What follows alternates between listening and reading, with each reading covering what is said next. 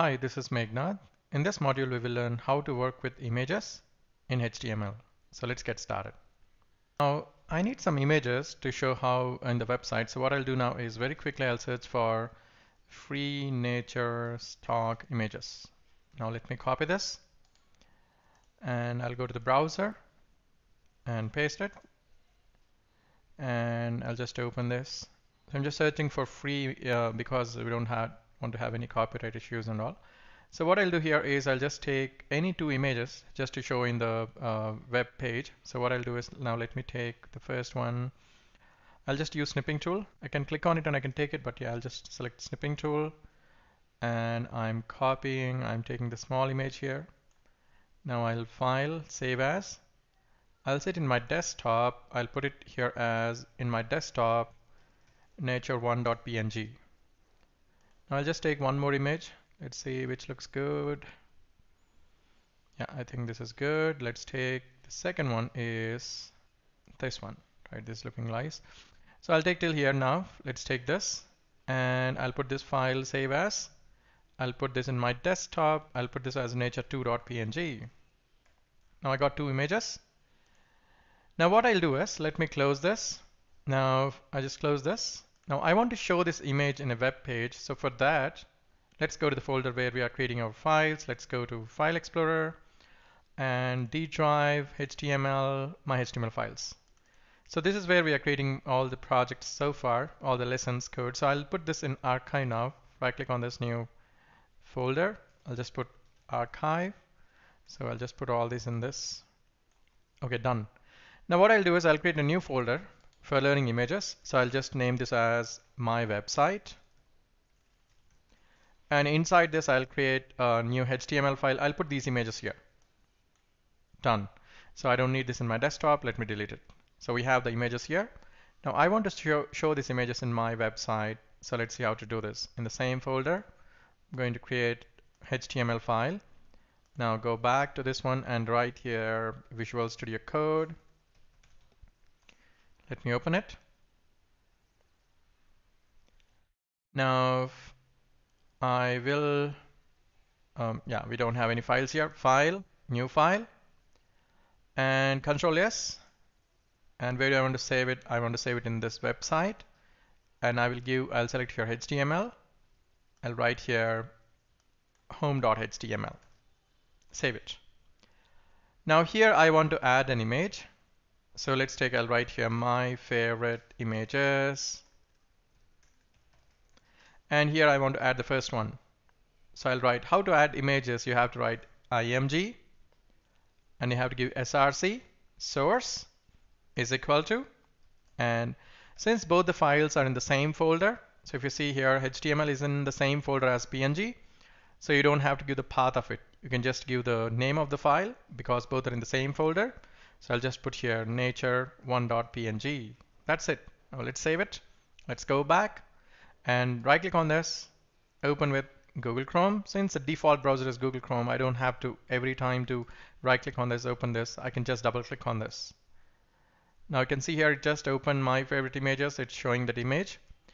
Now if I want to give more width for it, I can increase the width of it. I can increase the height of it. In images I can do that. So now let's see this now. I'll just write here width is equal to, I can give absolute width like in pixels. Let's say I'm giving width is equal to 800 pixels. So I just left it at 800. Let's save it. Let's go back and refresh it. Now see here, width has increased to 800. Automatically, proportionately, the height also increased. So now, because I didn't mention the height attribute, when you increase the width of an image, proportionately the height also will increase because I didn't mention the height. Now I gave here, so how we know whether 800 means this much? Because I need to know my screen width. Now if I see here, right click on this, display settings. Now you can see my screen, you can see the width is 1366768. That is the width of my screen. That means the width is 13666, the height is 768. Now when I put the width as, I'll put the width as 1300. So it'll almost occupy the full screen now. Let's see this now. I'll go back to HTML and I'll remove this my favorite images here. Now I'll just put here width is equal to 1300. So it should almost occupy my screen because my width is 1366. Now let's go back and refresh it. You can see it's almost just this much left here. So all of you got it now, I hope you got it, what does it mean by width of it. That's my screen resolution. And I will give height here. So remember the height that we see here is the total height. 768 is from the top till the bottom of this screen. That's 768. But since this browser occupies some height here, so maybe this also occupies some height here. So I'll just give here maybe around 680 or something so that I'll get full screen image. Now let's see here. I'll just give height is equal to 680. Now let's save it. Double quotes is optional for attributes, but yeah, as per HTML standards, it's good always to give double quotes. Now let's save it. Let's go back and refresh it now. Now you can see here almost occupied the screen a little bit because of this height. Anyway, that's okay. So that's how you need to mention. So if I change this height to 600, it'll be less than my screen height. You can see here, you'll not see the scroll bar. So you can see this is where you have to add images. Now you can also give in relative width. Instead of giving absolute pixels, absolute width, you can also give relative width. That's 50% or 60% like that. Now see here, I'll just put 50%, and height also I'll just give 50%. Now if I save it, that will take the 50% of the browser height and width. Now if I refresh it, you can see it is taking 50% of the width of the browser, 50% of the height of the browser. Now the good thing is when I reduce the browser size, the image size also will reduce as per the browser size. See here now, I'm reducing it. And see here, as and when my screen browser is reducing the size, it's going 50%. The width is 50%, the height is 50%. So when you give percentage, see when I'm reducing the width, when I'm reducing the height, width is not changing, right? So that's how we can mention the relative width. And if you put the pixels, so when I mention here absolute height and width, when I reduce the browser size, it will not change now. Now let's say this now. Let's right click on this, open with Google Chrome. Now if I reduce the browser size, since I mentioned as absolute width, so it will not change.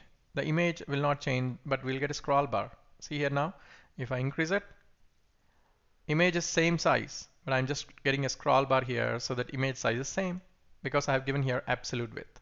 Okay, so I hope all of you got it, what is absolute and relative width. Now what we'll do is in real world projects, we may not have images and web pages in the same folder. That is, so here when I create, what I'll do is inside website, you'll have multiple folders. Now you'll have a folder new images, new folder images, and these images will be there inside this folder. Now in the same folder, you don't have images. See, in websites folder, you have HTML and images folder is there, but images are not inside this folder. So here, if I give like this, it will not work now because image is not there in the same folder. See here, image is not there in the same folder. So now if I save it, if I go to the browser and right click on this, open with Google Chrome, I will not see the image.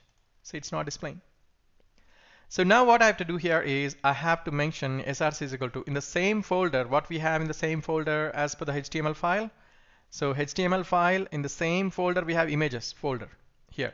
So what I have to do is I have to write images slash. Now what happens in the same folder, anyway we have images. So you'll go to images folder and then it'll search for nature1.png. Now let's see here, let's save it. Let's go to the browser and refresh it. You can see we are seeing the image. And also in case the image is not there, we might need to display alt. So this alt message will help the message that gets displayed if image is not there. So I'll just mention here image not found. Now purposefully I'll remove this path and I just want to see the message now. Now image will not be there now. Now if I refresh it, you can see image not found message. So that's the use of alt message. So whatever you mentioned, that alt message will be displayed if the image is not there. Okay, now I'll just put it here. Now all good. Now not only this, you can also mention the complete, this is called relative path. So if you see here, I'm giving the relative path of the images with respect to my HTML file. But I can also give the absolute path. So absolute path means this one. I'll copy the path and I will put it here, complete path. So now I'm just giving the complete path with image, D drive, HTML, my files and all. Now if I save it, if I go back and if I just open this, it's getting the image. But yeah, it's not good to put absolute width all the time. Absolute complete path, it's not good because now let's take if I send this to my friend. So what I'll do now, if I send this, zip it, I will zip it, right click on this, send to compress zip. Now I'm sending this to my friend. Let me delete this. Now let me close it. Let me close it. Now my friend got this zip file, and what he did was he's opening in E drive, or he's opening in some other drive. Let me delete this. Now my friend put it here in his E drive. Let's go to this PC. Where is it? D drive, HTML files, my HTML files. Here is my website. Now what I'll do, my friend has downloaded to his E drive and pasted it. Now he'll expand it. He'll just let me extract it. Now if he opens the page, if he double clicks on this, he will not see the image because I am referring to, I am in my code, the code inside this will be referring to, if I open this with Notepad, I'll show you now. See here? The code inside this will be pointing to D drive, and my friend has copied it to E drive. So when I send it to someone else, they also should have the same folder structure, otherwise they'll not see the image. That's why absolute path is not good. You always have to put relative path. So you always have to put till here. Okay? Because because in real world projects you'll be deploying your code in multiple servers, and servers also should maintain the folder structure, which is not possible. So this is good. So this is called relative path. Now let's go back to our initial folder structure. So what I'll do now, I'll just do Control X and let's go to D drive, this PC, D drive, HTML, my HTML, and here is I'll just put it back. Okay. Now I will open this with Visual Studio Code. Now that's about absolute and relative paths. Now one more thing, in real world projects, you may not have this HTML outside. You'll also, in real world projects, you'll have something like this. Right click on this, new folder. I'll just create here UI, and you'll have here new folder, scripts. And like this you'll have in real world projects. New folder, you'll have here styles. So inside UI, you'll have your HTML files. And inside images, you'll have images. So in that case, if I open this, now right click on this, open with Google Chrome. So here, if I, let me open this in Visual Studio Code. Now in this case, both are in the same folder. Now let's see this.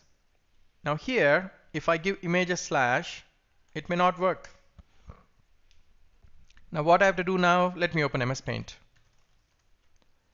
Now how it is that this is one folder, and here I have UI folder, I have here, now here I have this UI folder, and here I have images folder. Now my HTML file is here, home.html, and my image is here, nature1.png. Now both are in different folders.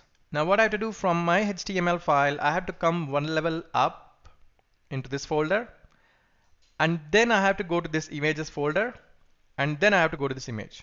So from my HTML file, I have to come back one level up, and then I have to go to images folder, and then I have to put nature1.png. So that's how I can find that image. Now what I have to do here, if I want to come back one level from my HTML file, I have to put // So // will take you one level back to the parent folder, and then I have images folder, and then I have images folder / and then I have nature1.png. Now it should work. So This is how you have to go one level back to the parent folder and then images folder and then nature1.png. Let's see whether I can see this. Now I can see it. So I'm seeing the image now. So that's how you have to write. Now let's see how, I just prepared a small PPT. Let's see how we will see the images. Now if you see here, we have three scenarios. The first scenario is both are in the same folder. HTML file and PNG both are in the same folder. And second scenario is HTML file is in the same folder. We have images folder, HTML file and images folder in the same folder. And the nature inside this we have nature1.png images folder. And third scenario in real world projects will be like this, where you have UI folder, images folder, and inside UI folder you have home.html. Inside images folder you have nature1.png. So what we have to do here is, in this case, it is directly you have to give src because both are in the same folder. You just need to give src is equal to nature1.png. And in this case, this and this folder are in same website folder. So what you have to do is images/nature1.png. So here you have to give images/nature1.png. In this case, you have to come one level back from this folder. You have to come one level back to this folder and then go to images folder and then go to this. So here you have to give // come back to the upper folder and then go to images folder and nature1.png. So these are the three scenarios which all of you should know. That's how we do it in real world projects when you want to find the relative paths, right?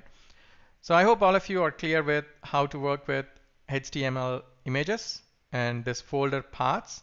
So in case if you feel doubtful, please watch it again and be very clear with this. Okay, thank you and see you in the next module.